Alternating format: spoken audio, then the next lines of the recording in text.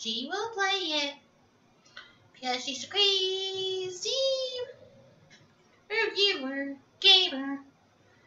Hopefully this song is shorter for you guys because she thinks the last one was too long, but she still is a crazy cat lady, you gamer. Hopefully this is the last one because like before, I don't like singing these songs. Hi everybody, Martha here. So this will be just a little bit wondering episode about Kingdom Hearts 3.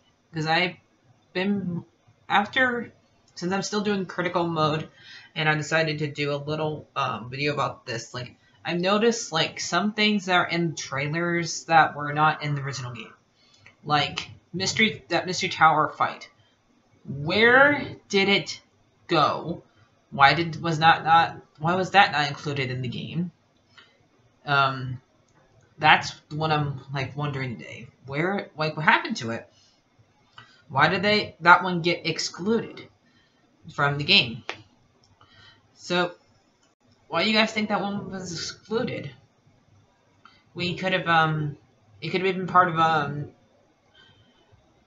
Twilight Town, like it was last time, or it could have been in its own world, like it was in Dream Drop Distance. All we got from this game was cutscenes, and we did not get any of it at all. So I'm just wondering, what the heck happened to it? Why did it get excluded from the game? Because right here I'm showing you the video of it. Why did it get excluded? Why? What do you guys think? It would have been great to go to be a part for us to explore that part of the world, that part of the game. And let me know if there's any other like parts of the trailer that got excluded, because that's the only one I can think of right now that was shaken out of the content of the game.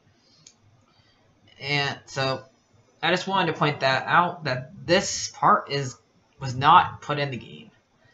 And the fact that I'm replaying the game again made me think about it. So what do you guys think? And let me know if there's any other parts that were in the trailers got excluded from the game. Like, we could have they could have made Twilight Town a lot bigger. That's another thing I want DLC to make.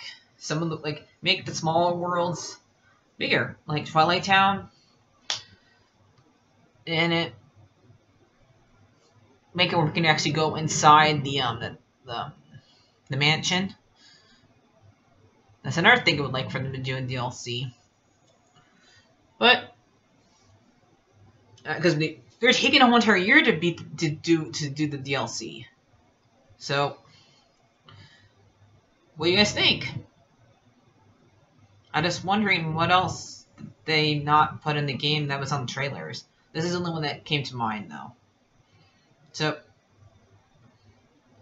because they put in the trailers, and they do not put in the game. What the heck? So, hope you guys enjoyed this video. What do you guys think? Tell me in the comments. Like, favorite, and subscribe. And since this is not really rating, I don't really tell he's not going to be in this video. He's probably asleep somewhere. So, bye guys. Like, favorite, and subscribe.